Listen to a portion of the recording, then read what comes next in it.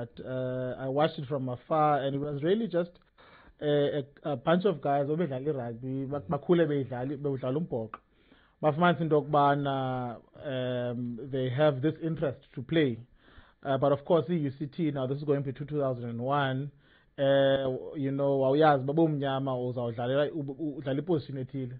Ba ku backline, wing, buku forward ke uyazazi bazikho position angazuthenjwa ngazo. And so the guys decided, but no man, we can do this on our own. It was really just a platform for London. Of course, ke yaqala ngabantu ofana noqhama together with others, Omadlanduna, etc. But when it grew, you found that abantu who started it moved on. So, Kama, for example, was a specialist, upper specialist, local, abanya in different professions, etc. We found that abantu have something to give back, not only to the varsity people about universities, but also kubantu who are in the workplace. We find that abantu abafunda kwizikole ezithile and ndizobiza ngamagama ko bishops no Rondebosch, but xa befika ku workplaces bafika belungiselele.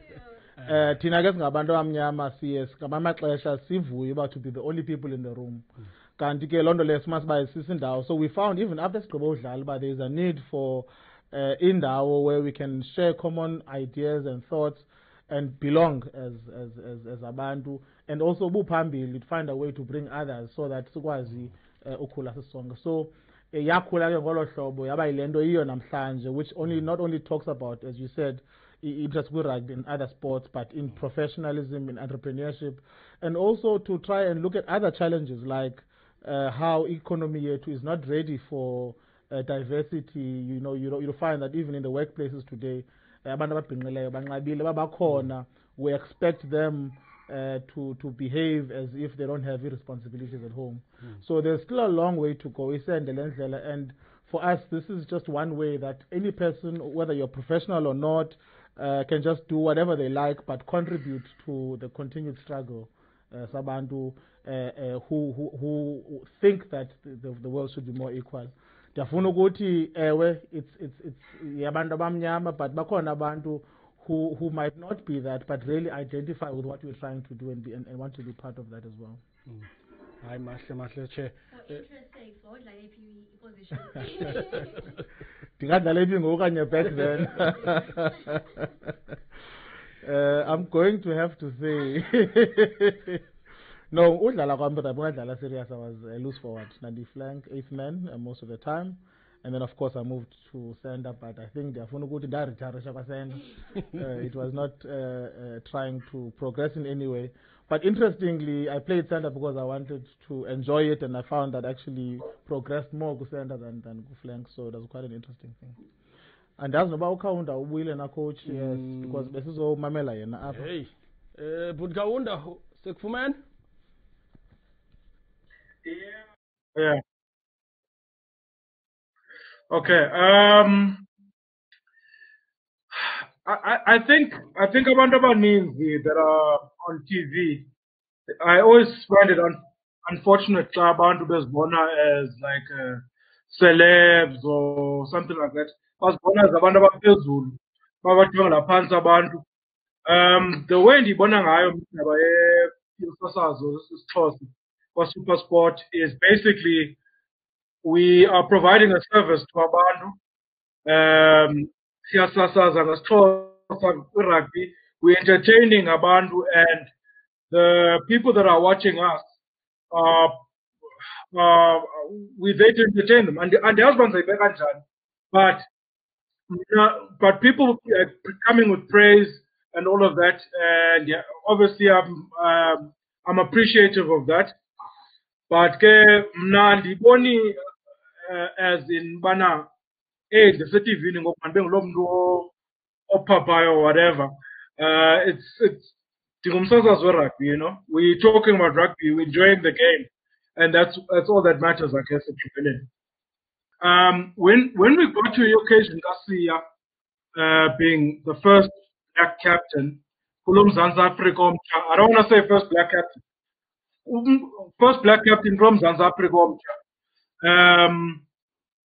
I think that for me, I felt it was a massive occasion, and I felt as Abantu Bamamele Xhosa probably view it as a bigger occasion than abanye that might be listening to other languages.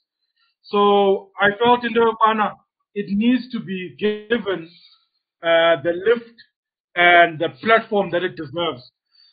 So ndaqonda ukubana okay mandibanike abantu imbali kaSiya, where he came from, how he got to where he is now, and what it means to mna personally, and probably what it means to abanye abantu ababukeleyo. And that little piece that I put together for Usiya, I think, was very fitting for the occasion. And obviously the big bonus that's how we, because had we lost, then we was hey, I love Xhosa, we fish by pomdlalo, you know. So thank God that we won the game, and I think that that Usiya, obviously when you watch the game, he was very nervous, and over time, why I can go, it's man and confidence edlala ngcono. Apho ku-SuperSport, Xhosa Commentary. Can you just tell us how your journey began, what it takes in terms of preparation to put together the sentences and word combinations that yourself and your fellow commentators put, the funniest moments we've had in studio? Masiqale ngoParker yona self. I think that uParker qala the mandate sayinikwayo thina when we started the show was to tell the untold stories. So sithethe ngezinto abantu bangaqhela ukuthetha ngazo. And one of those things is the history yabantu abamnyama embhoxweni. I don't think that abantu abaninzi that are my age and younger know that in a history that goes more than 130 years in rugby, abantu abamnyama.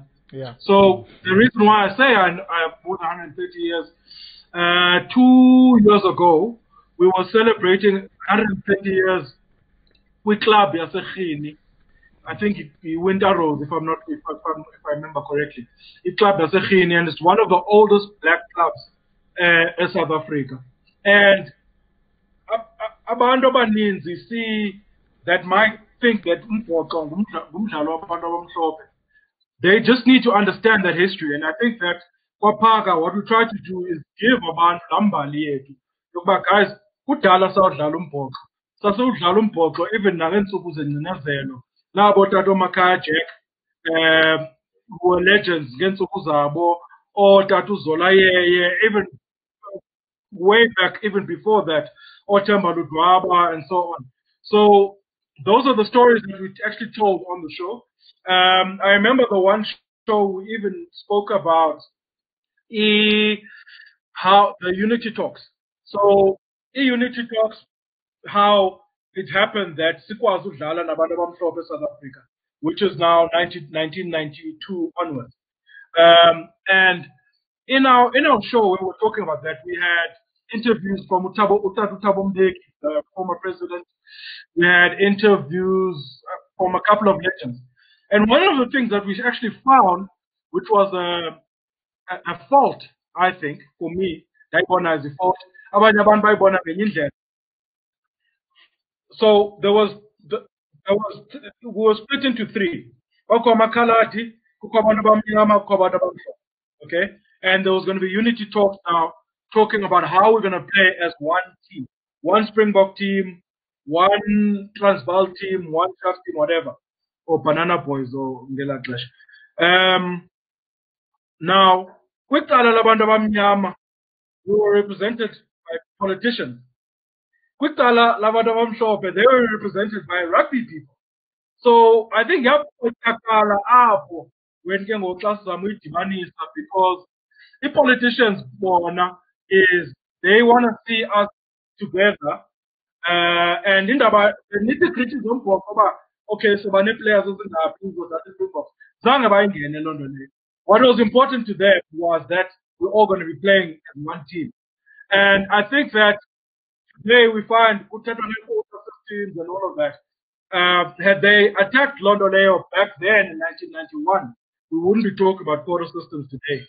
So, I mean, those are the sort of stories that we managed to get out there to the public. And then we even built on top of that.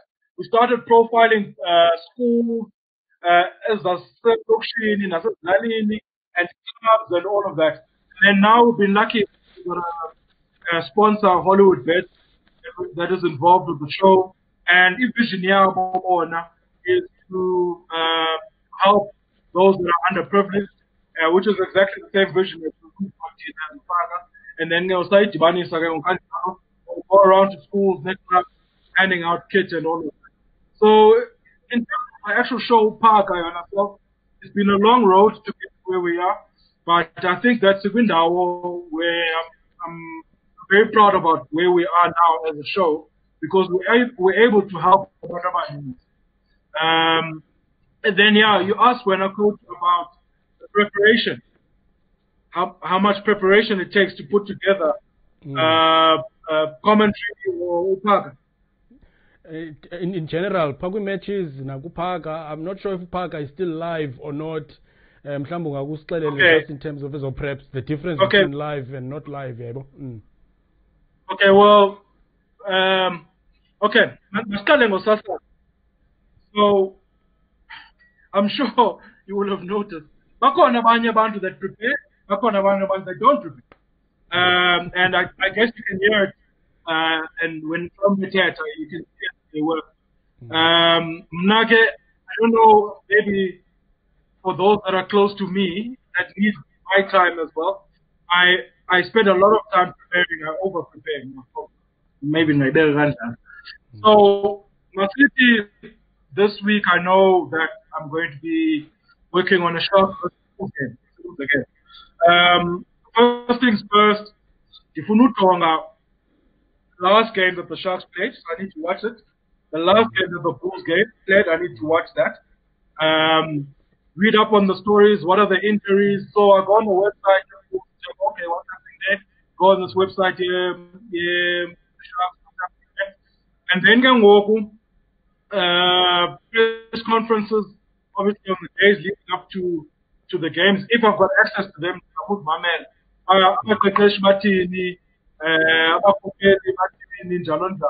I check up on that. And then if the game, let's say it was Saturday, then I'll start the process of all my stats and my history and all of that.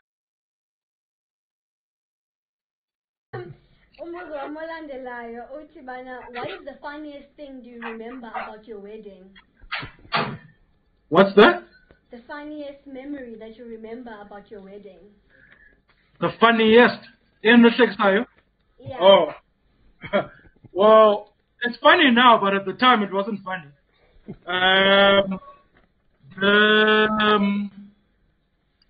The guy that I'd paid to Utibanisa, intent and all of that actually messed up everything. So on the day Chato, starting with 10 at 8 in the morning, there was literally only a 10 and nothing else. Had my wife to be but yeah, it was I was like, there was no chance that this wedding is going to happen. And then, Atibanisi family, everyone scrambled, tried to get tables set up. It was a night. And the day before, the guy was going to be cooking, catering. He pulled out on me, I think a day or 2 days before the wedding. And at my wedding, 1,000 people, I think, something stupid like that. There was a lot of people there. There was something close to 1,000 people there. So Lomchita pulled out on the catering side a day or 2 days before. So my mother had to take over that whole thing. And as a result, my mother actually missed my wedding. Because of that situation, because she was scrambling and then the rest of the families it wasn't funny, but when I think about it now, like shows like these perfect weddings or whatever, and I'm thinking, hell, I've come from a hell of a thing. And yeah, I'm glad that I'm done with that thing now. We laugh about it now. Enye into funyazi is that what is that one thing that is unique about you? Abantu abangayaziyo ngabo, that hidden talent. Iyacula, mhlawumbe uyakwazi-jiva, asiyazi. What's that one unique thing about you abantu abangayaziyo? I think yakwazi ujaji. Abantu always kept telling me, Chef, awukwazi ujaji. So that's out. It's not really hidden nowadays because abantu baqala ukuthi creative. Okay, so can you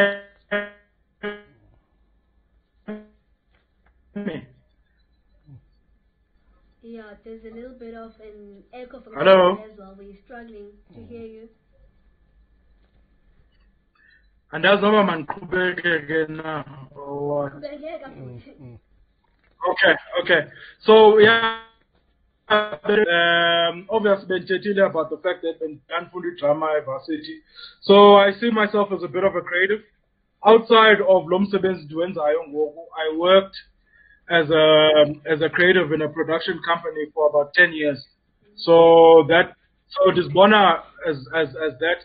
The basic Lomsebenzi one was to come up with ideas for promos or maybe people say adverts. That was Supersport, funny enough. So Supersport, then Sebenza for Supersport, and Supersport was my client as well.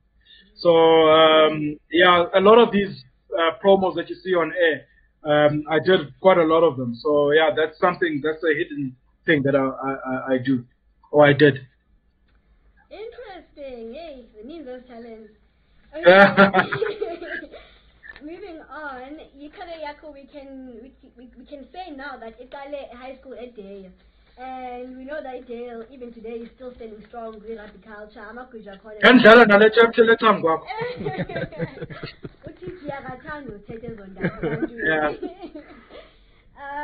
So basically, you reached the peak with high school rugby because you were captain of the SA school selection.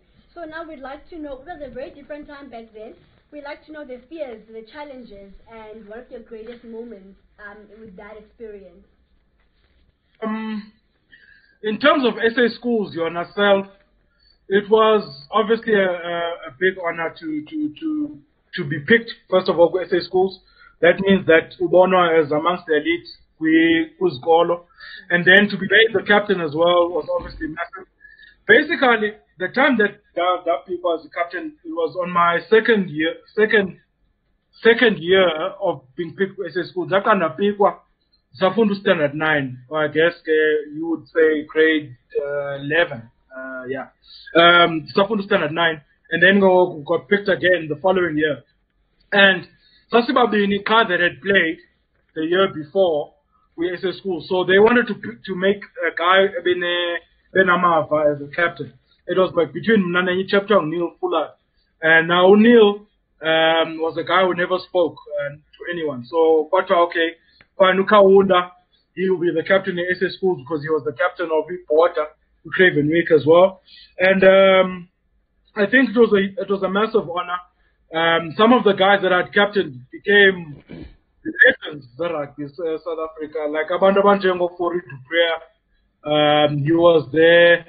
Matt Stevens, Wapele, Lalela, Landoza, British and Irish Lions, the England. January was also there. So there was a lot of big names that were part of that team that ended up playing good rugby. So it was obviously massive for me. And at the time, Namdanda's born. Okay, obviously there's massive potential of playing professional rugby and potentially even getting to the Springboks. Sweet. And speaking about moving into the Springboks, Yeah. is the transition between from high school rugby to professional rugby. Sure. How was that experience for you? Because you were in the field, but I'm sure it's a different league and it's a different field of of work, and I find it mainstream and commercial, you know. So how was that transition for you? And I'm sure you were very young, from high school into professional rugby.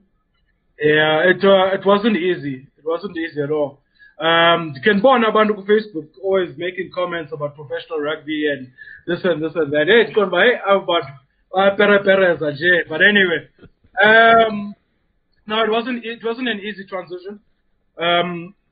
For a number of reasons. I think because of everything that I had been awarded this Onward, which was captain a lot of teams that I played for and been selected and all of that, I probably took a lot of things for granted. And the same thing going up, I should make this team, I should make that team. And when I think back now, and or Nimdalana, I'm trying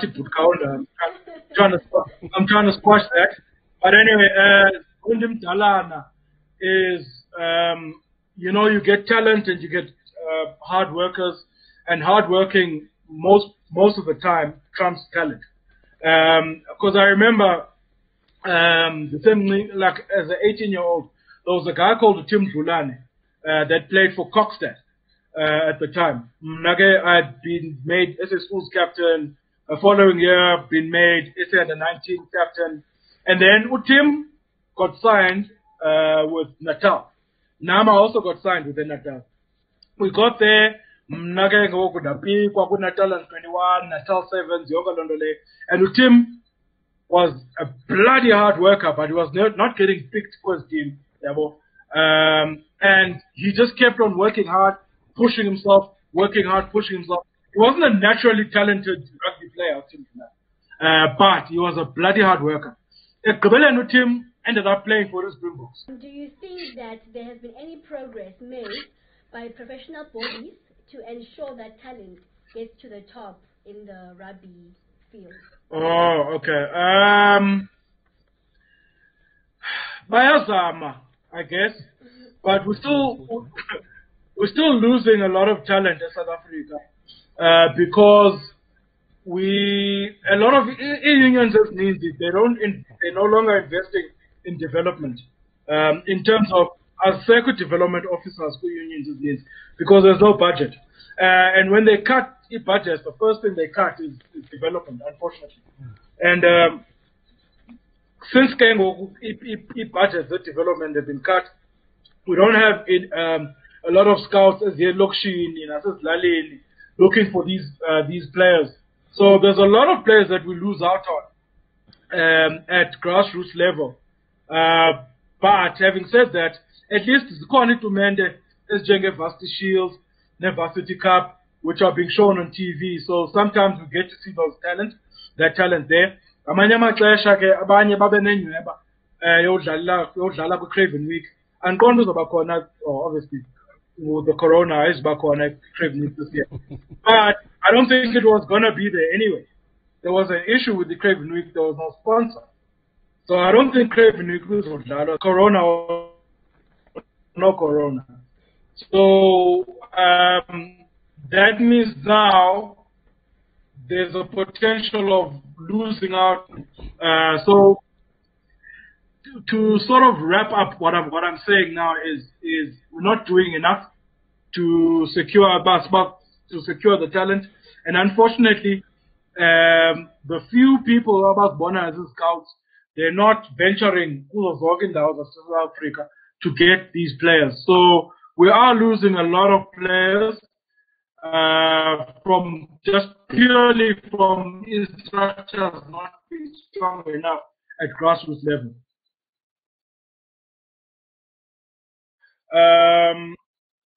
All of a sudden, as Ndwana, over and above them trying to make it good rugby, they're also getting an education as well. And I think that I've seen so many guys that I've played with or who played before me or directly after me, whereby imeko zabo, imeko zimbi kakhulu. You know, they've ventured into izinto ezimbi and abanye baswelekile because of things that they ventured into. I don't want to mention any names, but I'm sure people can sort of grasp what I'm saying. Now, with the Varsity Cup and Varsity Shield being there, Ngoku, as Luana, they get an education over and above playing. And I think that whenever I get calls from, I get a lot of calls from Abazali saying, listen, my kid has just been offered X, Y, and Z by this province or this school or whatever. Now, the main thing I need to push attached to this offer. So, however much amount they offer Umdana, there has to be education attached to it. There has to be so free education. There has to be study material attached to it. There has to be obviously accommodation attached to it, and then supplements, blah blah blah blah blah. But without education and the material yofunda being attached to any contract, I don't advise any child or any child's parent to sign that contract if there's no education attached to it. Even if umntana wakho is not seen as maybe bright, is not an academic. There's other courses, that can be linked into the old technicons or whatever. But if a confundo kulo offer that comes to your child, my advice is for you not to take that offer. So I think that is quite an important part, the varsity. Now, when you're in the varsity itself, to answer your question, when you are inside the varsity itself, aglulanga to play professional rugby and to be a student as well. So what you should do is, obviously, if you're starting off and maybe under 19, you've got a lot more time than a guy who's playing for the Sharks and the Springboks. So at under 19 level and 21 level, you can still be a student. You can still balance it. But once you get like a son Eleanor Amba, for example, at age 20, he was already playing Currie Cup, and now he's in the Super Rugby team. Was probably going to be somewhere close to his Springboks, like that guy there. If he's studying again, he needs to put it in his head. The course, which is going to be 3 years, will probably end up now being 6 years. So you take by focused. You obviously focus a lot on rugby, and then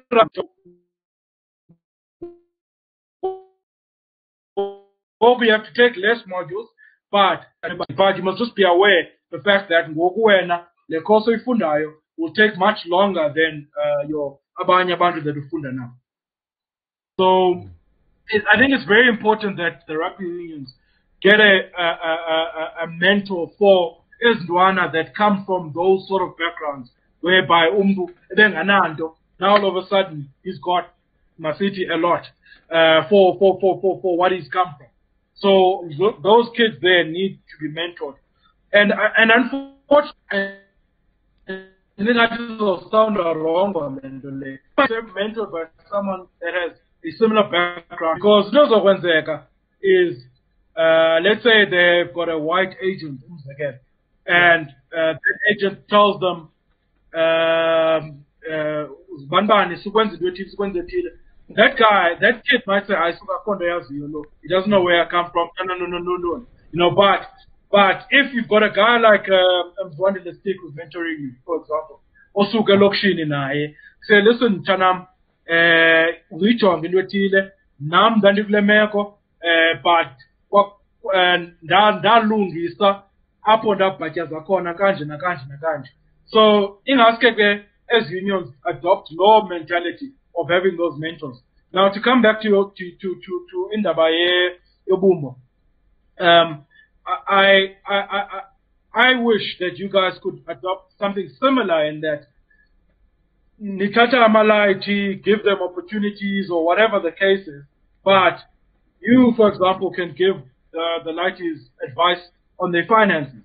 If there's a person who's involved, who's a lawyer, they can look at the kids' contracts. If there's a person who's a personal trainer, they can assist here and there. So whatever it is that were now your capabilities or londo leyo yenzayo wena as an individual, joining Ubumbo, maybe you can offer your services to Lamalaiti that are playing there or trying to make it at the top. So it's very my answer to your question when is very similar to the union and to Ubumbo. Whatever it is that you can do to mentor Malaiti, it needs to be done because we're losing too many kids to injwala, abanye bahlatywa, abanye badutshulwa, abanye they're trying to impress their friends abakhula nazo lokishini and end up doing wrong things, bangene kuziyobisi, bayabanjwa for whatever, abanye badlwengula. You know, there's all sorts of messed up things that are happening to a lot of kids purely and only because they don't have a mentor, they don't have someone to guide them along. Now all of a sudden, Elites is super rugby. Now he's earning what 700,000 a month, a year. Sorry, super rugby.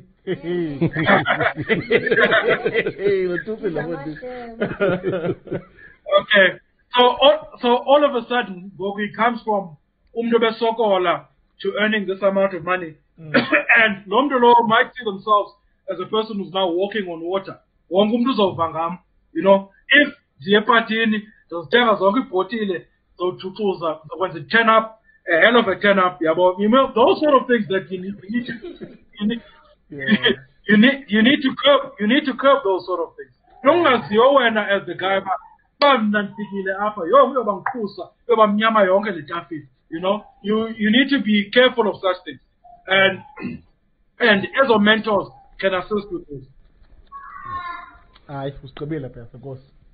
Hayi ke Bhudzizi siyabulela kakhulu mani siwavile amazi akho sibulela nange input othe wasipha yona namhlanje apha kukubo siza kubona mos kwi East London stands apha ku December. Yeah, nzobe ndikhona. That's Paul's last December. Then says Lalin, unfortunately. Yeah, masikubone ke zisi.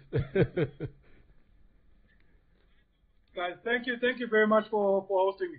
Ayisabulele nangexesha lakho mntapeve. Inkosi kakhulu futhi. Ndibulele ke na kwi guests zam uyamkela no Tatiji ndiyabulela kakhulu. Hayi ke bahlali busuku benzolo.